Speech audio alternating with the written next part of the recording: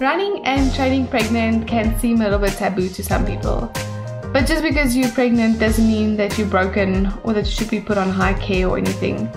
Most of the time, any mother that has been exercising prior to getting pregnant should be able to continue with any daily normal exercise that she was doing previously, unless specified otherwise by her doctor. It can be argued that hormonal changes can actually help and give a slight advantage to you when you are pregnant. In the first 3 months of pregnancy, you have a big surge of hormones, and you also have a lot more, your body produces a lot more red blood cells, which gives your body a lot more oxygen, as well as the added hormones of progesterone, estrogen and testosterone that can actually help you. For me, this was the case with my second pregnancy. Morning sickness and fatigue was much worse the second time around. My first pregnancy was great, and I was able to keep running until 37 weeks pregnant. Second time around, I was not so lucky. Hello lads and ladies, so I'm Yanni's coach, and I'll be helping her to get ready for the Otter Trail run happening later this year. She's asked me to answer a few questions regarding exercise and pregnancy. First off, training when you're pregnant is great. I highly recommend it. If your healthcare practitioner or doctor says that you may continue to do so, then go for it. Obviously within the correct guidelines, there are certain activities you should avoid, but I'll get into that a bit later.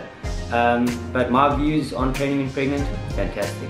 I highly recommend it. So originally my 2019 running was going great. I had just finished Paris Marathon, and it was an amazing experience. It also helped me realize that I wanted to focus on and do more shorter races rather than longer races. I was a bit tired of suffering, tired of the very long events, and I felt like I needed a little bit more adrenaline.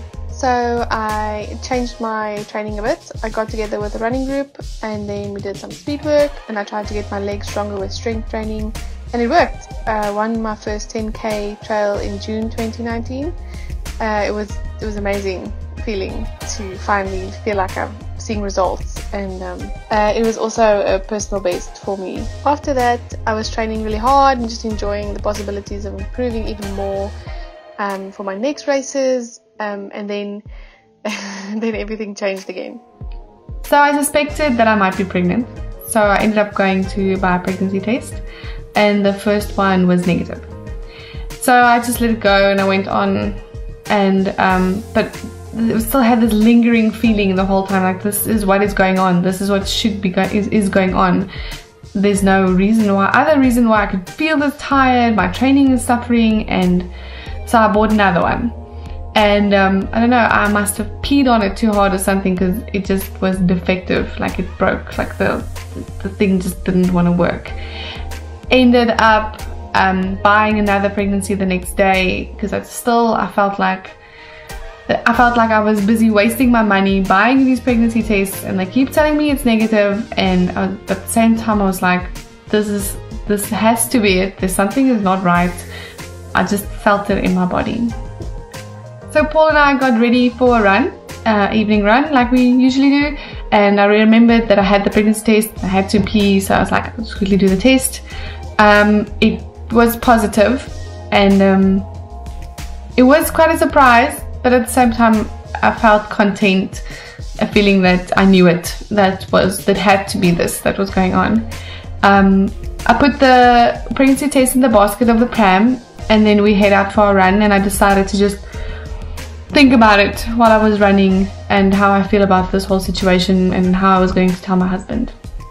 So we confirmed the pregnancy with the doctor, and the doctor did some more tests, which had me a bit worried.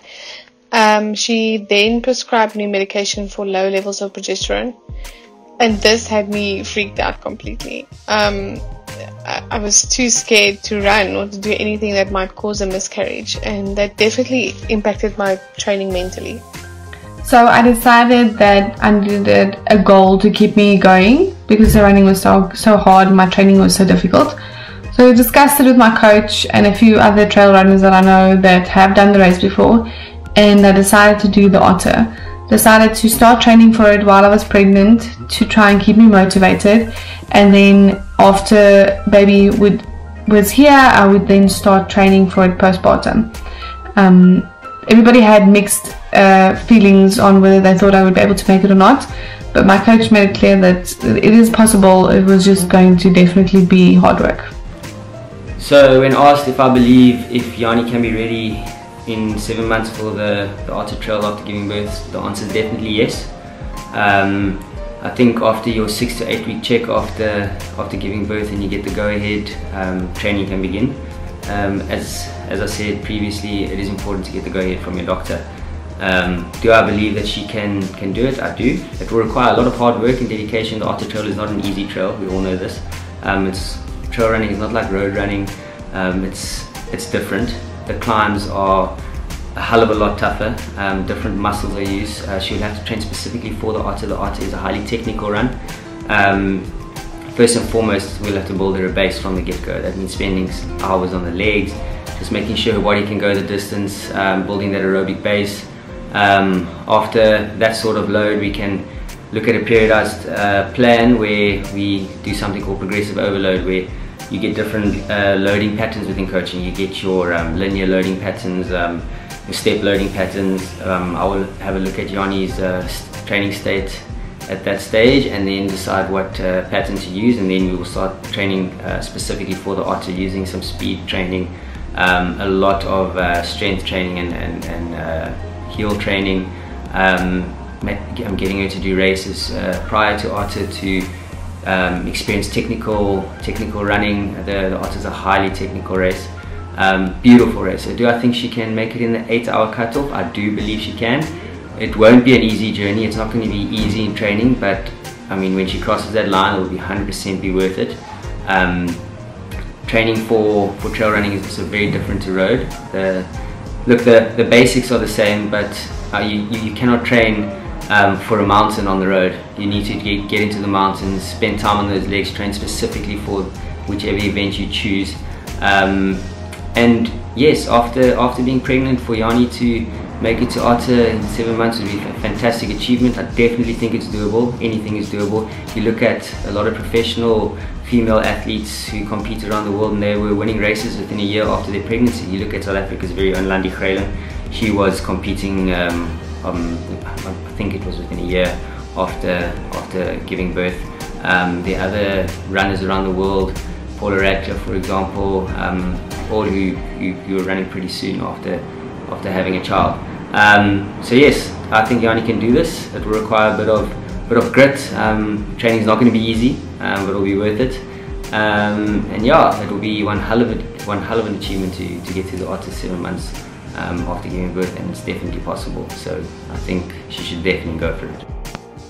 In December, I managed to do a few beach runs, which was amazing because the sand's a lot softer, so it was a lot less impact on me and my belly.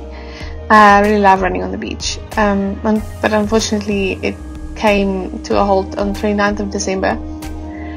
I was on a beach run and I got a really bad pain, realizing I had to stop. Anyway, it was very sad. I had to walk back to my car disappointed and realized that I think things will now have to change, and that my body was not up for running anymore. It was very sad, and I was very disappointed. So then I started swimming and doing aqua jogging. It was actually quite amazing, and I can't believe I didn't start doing it earlier. I would definitely recommend it to any pregnant mommy out there. It's perfect low impact exercise to do, and I thought aqua jogging would actually be kind of boring, but it's not, and it ended up being quite a workout. So I tried to swim 3 times a week, and on the other days I tried to do strength training. I was able to sneak out the house, combining aqua jogging with just swimming back and forth in the pool, which is really nice.